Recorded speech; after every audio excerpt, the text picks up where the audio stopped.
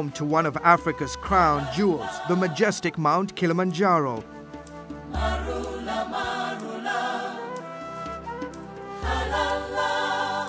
Rising some 19,000 feet, Kilimanjaro is the highest mountain on the African continent.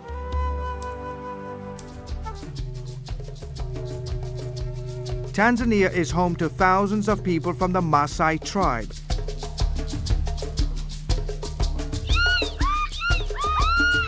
Tall, slender, and athletic, these colorful pastoral people have for centuries roamed the vast open spaces along Africa's east coast.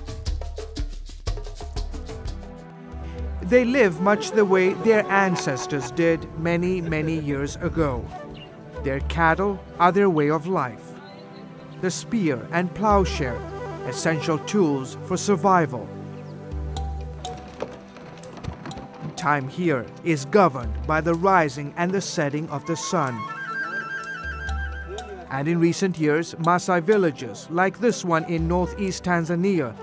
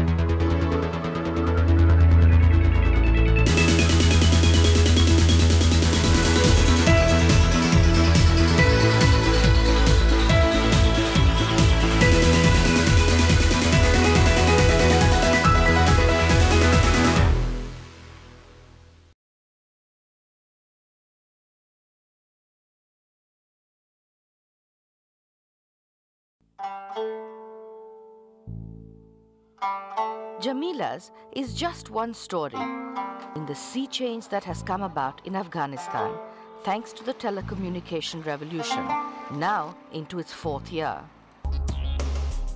The mobile footprint already covers nearly 60% of the nation. The government-owned Afghan Telecom has also built its own reach to the people through 165,000 fixed digital lines spread over 24 provinces.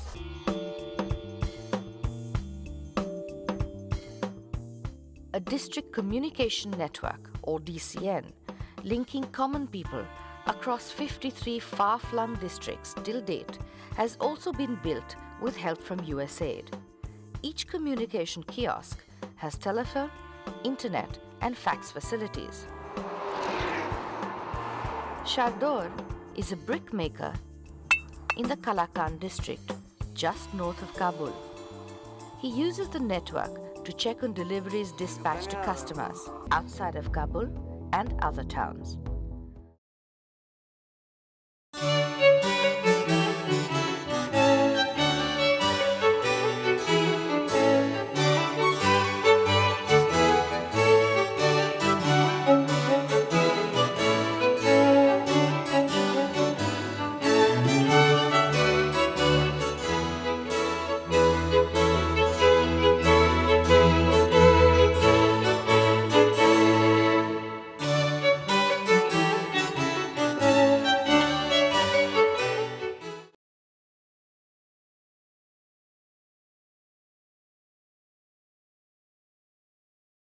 Today, they're taking a rare taxi trip to visit Renuka's older sister, Dewama.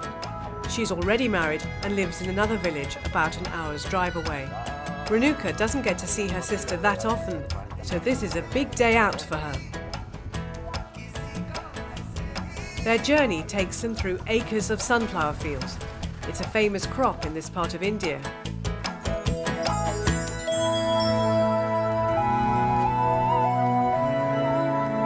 It's a beautiful scene, but as Renuka knows, harvesting the seeds is tough work.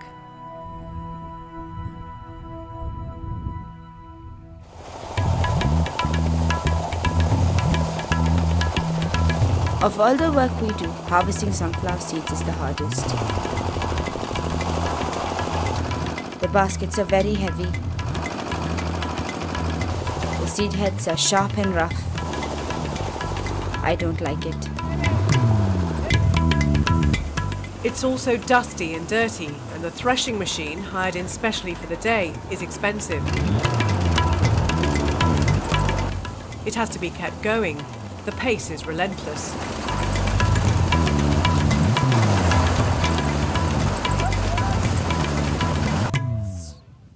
If Renuka were to get a husband who was as rich, her mother would be happy to marry her off. The richer the husband, the higher the dowry.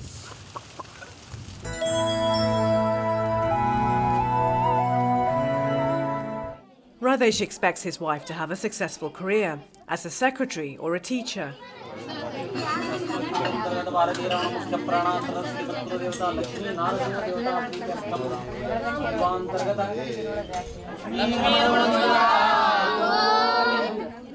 This is just the start of the celebrations. Their wealth means they can afford several events to mark the occasion. The bride and her family will have their own party later. And then there's the wedding itself. It's a totally different world to Renuka's.